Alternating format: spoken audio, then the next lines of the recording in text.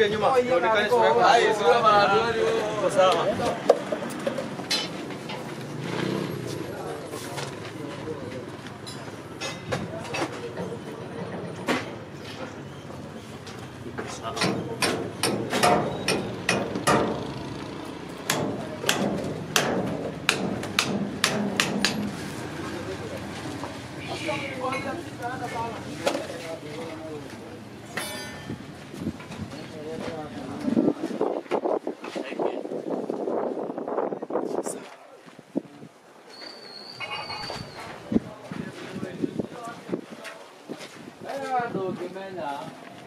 Para bricks.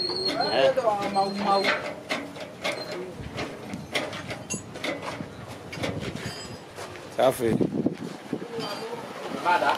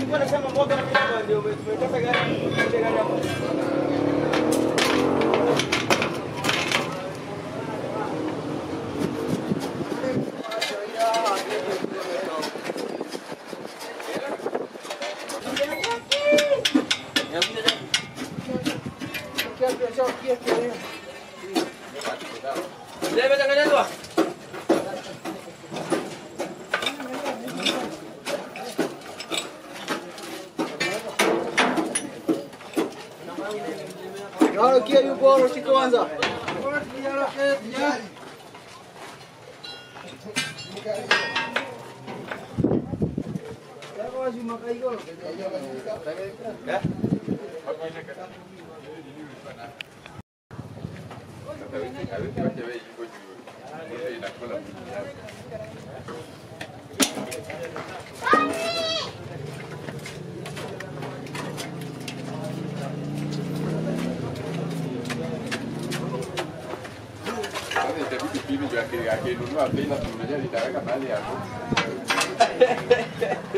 Yo te ando con esta esquina.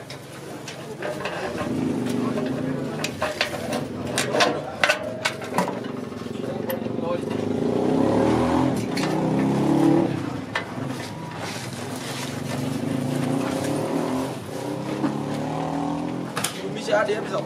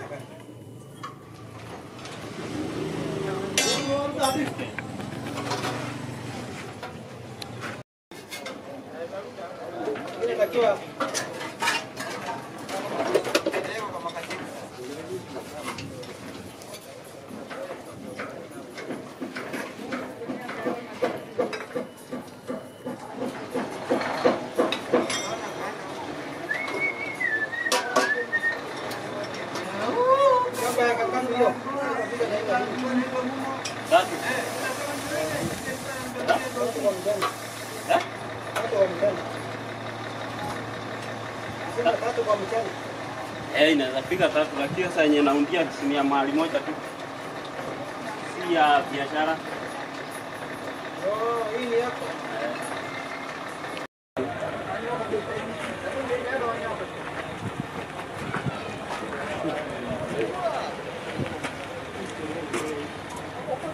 Kama vile unaona ni kitu legit.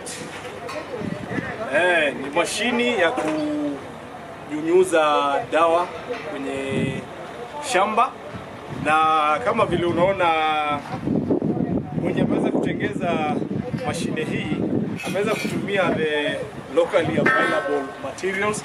Kama vile unaona hapa, hii ni tire ya pikipiki, just a normal, kwanza ni ile imetumika. Akaweza kuunganisha hii, nafikiri chuma hii section hii ilikuwa ni mashini ya car wash. You have it. Akaweza kufanya ukarabati yake. So hapa ameweza kuweka sehemu ya kuweza kuwekelea generator ambayo itakuwa ikirun mashini ama ikirun mtungi ya 70 liters ama mtungi ya lita 70 ya kuweka hiyo dawa, hiyo mchanganyiko wa maji na hiyo dawa. Alafu funny ama interesting enough, jamaa ameweza kutengeneza, kama vile unaona hapa, kuna brake lever. So hii mashini itakuwa inarahisisha kazi, manake mashini hii inaweza nyunyuza dawa kama eka ngapi? 3 acres. Okay, kwa hivyo follow me on my Menye Ntito TV. Inapoenda kupatana na ndugu yangu atueleze more about innovation yake ya hii machine. Guys, welcome back to my YouTube channel, Menye Ntito TV. Make sure before anything else, kabla tujiendelea, make sure umesubscribe, comment and share, na definitely mambo itakuwa fiti sana. Na leo I've managed to, katika pita zangu nimekutana na one of my friends. This guy happened to be my long time friend, na anafanya kwa one of the amazing garage moja fiti sana hapa Maralal. So I happened to have come here na nikakutana na Mr. Mugo. Bro, kuna kitu nimeona ukifanya, na at first nikakuangalia hivi nikashindwa ni nini unatengeneza. Naona iko na magurudumu ya pikipiki kidogo. At first iko nimeona hiyo generator, naona iko na handle, iko na lever ya brakes. So nikajiuliza ni nini hii kwanza nikafikiria labda unaunda wheelchair. So hebu tueleze innovation ni nini unatengeneza bro? Hii hapa unaiona hapa ni mashini. Nilikuwa na watu kwa shamba, nilikuwa na ajiri watu 15. Nikafikiria nitapunguza aje gharama. Nikarokota machuma kwa garage, nikapata generator, nikasema niunde mashine ambayo itapunguza wafanyikazi. Hii itafanya kazi ya watu 15, ndajiri watu 3. Hii ni sprayer ya kupiga dawa kwa shamba.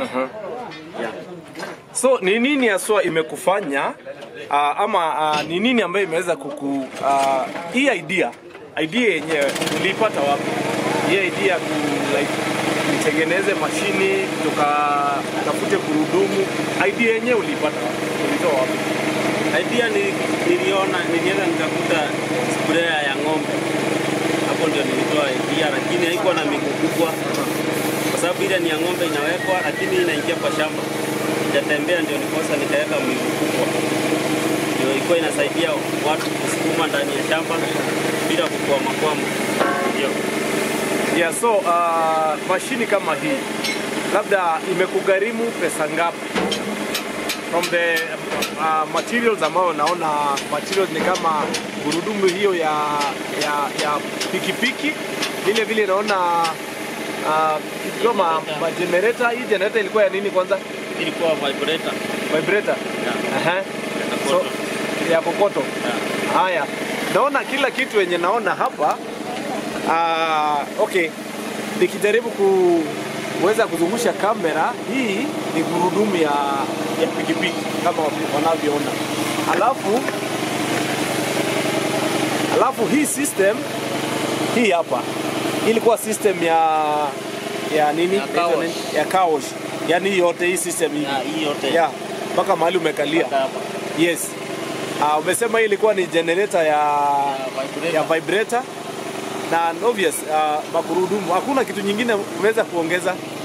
Na naona pia umefanya umeimprovise hapo kidogo handle. Ili kwa Ini steering ya pikipiki. Steering ya pikipiki mzee. Ehe. Na hapo naona pia umeweka mpaka brake. Mpaka brake. Okay.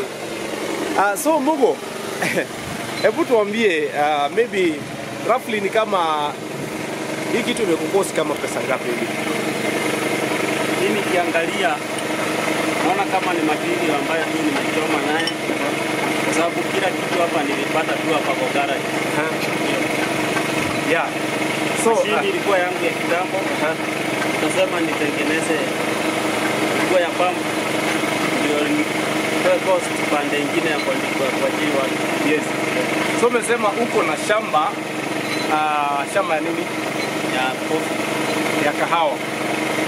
Ndugu yangu ako na shamba ya kahawa na amekuwa akiajiri takriban watu 15 na akaonelea aweze kufanya ukarabati wake na kutumia zile bidhaa ambazo zinapatikana kama magurudumu na vyuma ambazo saa zingine hizi chuma umezipata tu zile maybe inatumika alafu inabaki. So kaonelea wacha utumie kutengeneza gari yako ya kubeba nini? Kubeba dawa. So imekupunguzia gharama. So umesema kuna gharama umetumia. Mashini ilikuwa yako? Mashini ni yangu. Hii nyingine ni na kuchukua hapo kule. Unajua ni garage. Hapa ni garage. Hii ni ile pikipiki mzee. Unapata tairi moja hapo nyingine pale. Na brake upande ile. Na steering ukakata mara mbili. Kuda. Hii ni noma. So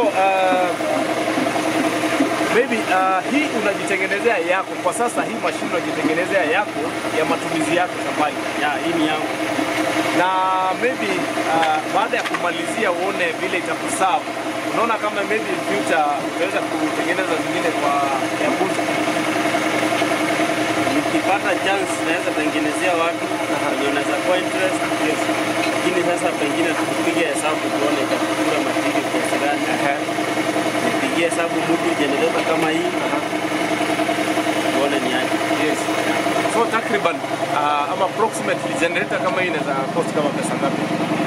Kama hii ikiwa mpya ni 15,000. 15,000. Lakini kuna za China za 7-8. Na unasema mtungi ama mtungi hiyo ya kuweka dawa ni kama lita ngapi hivi? Lita 70. 70 liters. 70 liters.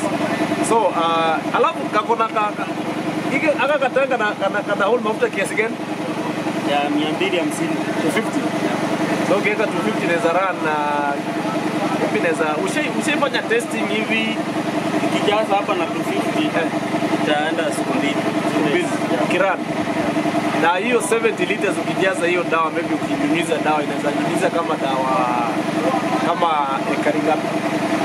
70 liters itanyunyizia kama miti kwa sababu ni miti inapiga. Oh, miti. Itapiga kama 200 trees. Yes. So how does this thing, hii kitu inawakaje?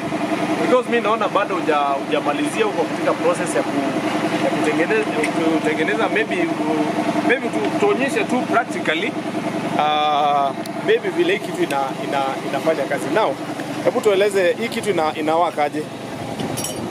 Hapa nitaweka mtungi ya 70 liters.